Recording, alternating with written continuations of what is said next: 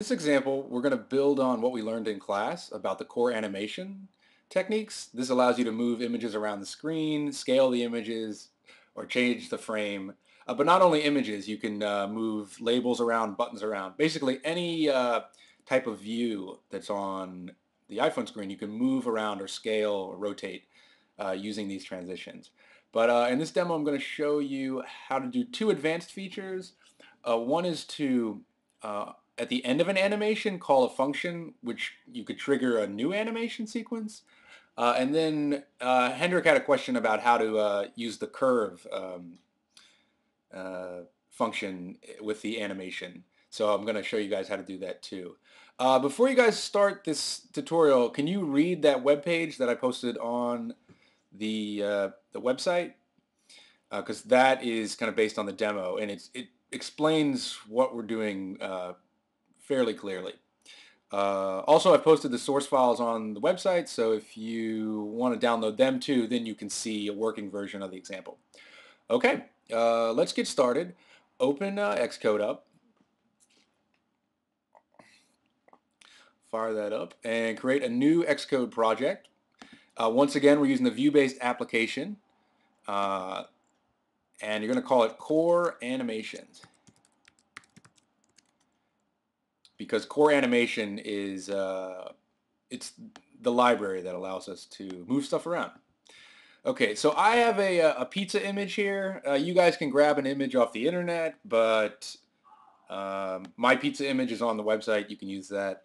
You want to drag that into the resources folder. Go ahead and copy the items into destination group. Great. So now our pizza's there. Now we want to hop into our core animations view controller.h. And there it is. All right. Now, for this example, we're not going to use Interface Builder to set up our UI image view. We're just going to do it through code. So we want to make a new UI image view and star. We're going to call this image. Keep it nice and short.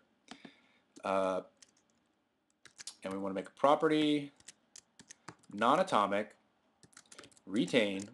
And like I said, we're not going to use the interface builder. So normally you write IB outlet, and the IB stands for interface builder, but we're not going to use interface builder in this example. We're just going to use code to create our image.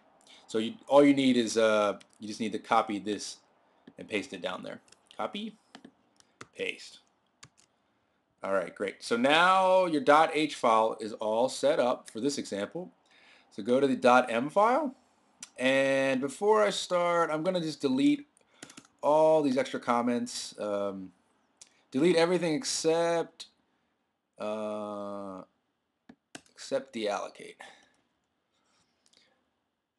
So you should be looking at something that looks like this.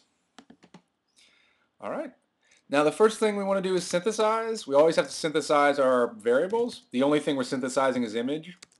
That allows us to, when we do image dot, well, if you did it in here, you can see the properties of image. If you hadn't synthesized it, then I don't think, oh, you can still see them, but, well, you have to synthesize those properties.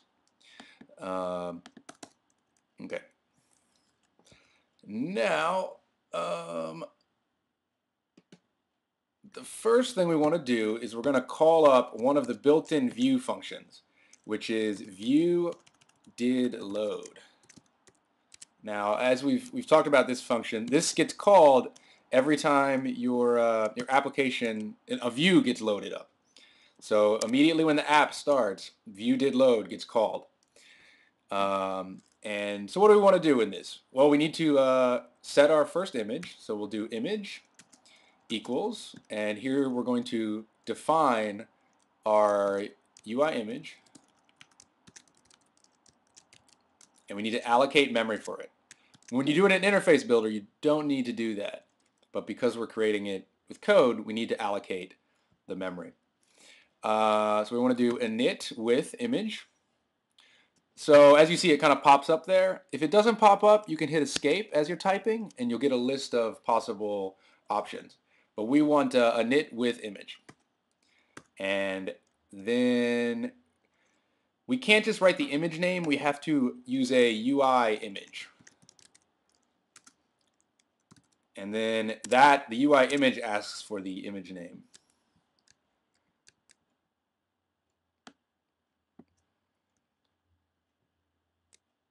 And as long as you've dragged that in there, my image is called pizza.jpg.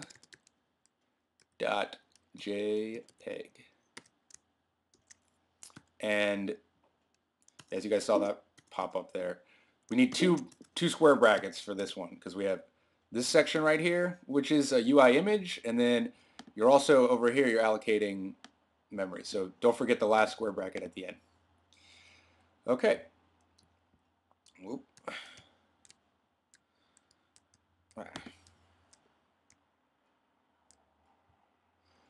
All right, next, so we've got an image on there, and that created the image. Now we need to set our image frame. Set frame. Is it the right? Oh. Set frame. And set frame requires a CG rectangle, or core graphics rectangle is what that stands for. So we'll do CG rect make. And for now, we'll just place it at 0, 0. So it's being placed at 0x, 0y. And we're going to give it a width of 100 and a height of 100. And don't forget your semicolon. Oh, and we forgot our square bracket. Remember, put that in there. Okay. Now, the last thing we have to do is add it to the view. We've created it and we set a rectangle, but it's not on the view yet. To set it on the view, we have to do self and view. So we're writing code in self, but then this view controller is connected to a view, and the view is where we want to add it to. So we do add subview, and it takes a UI view. So your image is also a view. It's everything that you add to the stage or the view is considered a view in a way. So add image. And I think that's good. So if you test right now, and why don't you go ahead and do that, build and run, we should see that pizza graphic on our stage in the top left corner. Oh no, it's installing on my iPhone. So I'm going to switch to simulator. Now, if you're using simulator, like it runs a little faster. So sometime for development, it's quicker just to view it in the simulator. But you do want to test on both the simulator and the iPhone because occasionally it does do strange things on different platforms. So, okay, there's our pizza. So that worked. So at this point, you should have your pizza graphic in there, and it should be a rectangle of 100 pixels by 100 pixels. And we placed it at 0, 0. All right, that's all we need to do for view did load. Now, okay. Okay, now the next function we want to set is one we used earlier in class, and this is a touch function. It's called touchesBegin. This represents this is an event that happens when you touch an object or touch the UI view. What we're going to do is when you touch, we're going to move the pizza to that new location, or we're going to transition to that location. So go ahead and we need to capture the touch first. So we have to make a new UI touch. Now that is a touch event. And we want to call the touch my touch. But it could be called something else if you want. But we're just placing, we're getting touches and any object that touches the screen. Touches is part of this, it gets passed to, when you touch, touches gets passed inside of this function. And then we're saying, like, I want to put when I touch into my touch. So now we can use my touch to get the center point of the touch. Okay, now here is where we write the animation sequence. So UIView,